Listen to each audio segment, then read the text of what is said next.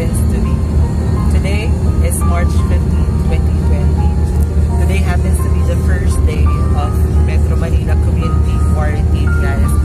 I'm actually riding a bus bound to Metro Manila from Laguna, Santa Cruz, Laguna, guys. I can say well facilitated when it comes to social distancing, guys, as you can see on my back, guys.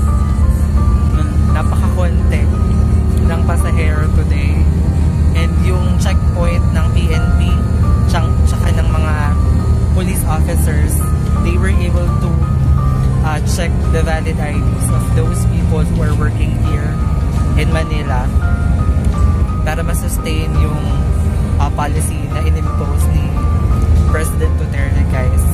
Here on my side, nakikita niyo naman yung kalsada.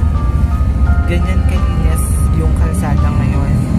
I can say na napaka-konti ng nagbabiyahe. Siguro yung fear na rin dun sa sakit. I hope maging effective itong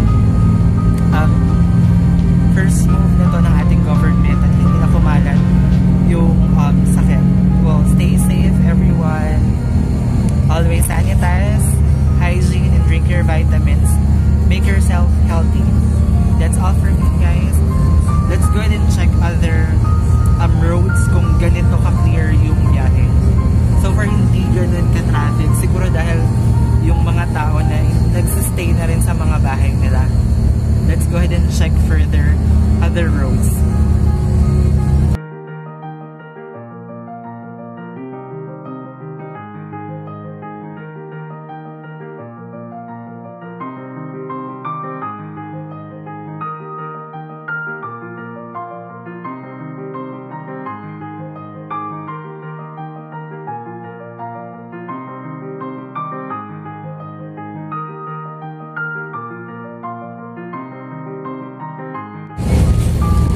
So nakarating na nga tayo sa Metro Manila, guys, and on my right you can see EDSA. This is how EDSA looks like during the community quarantine, guys. Napaka-clear ng roads. Perfect din dun sa mga